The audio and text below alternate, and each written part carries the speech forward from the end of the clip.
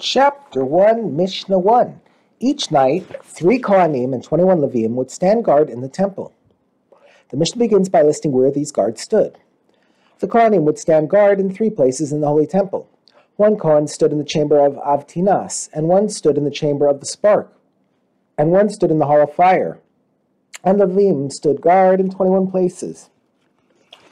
5 Leviim stood at the 5 gates of the Temple Mount.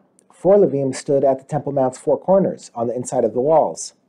5 Leviim stood at 5 of the gates of the courtyard. 4 Leviim stood at the courtyard's 4 corners, on the outside of the walls. And 1 Levi stood in the chamber of the offering. And 1 Levi stood in the chamber of the paroches. And 1 Levi stood behind the chamber of the ark cover, that is, to the west of the Holy of Holies, the chamber that contained the ark.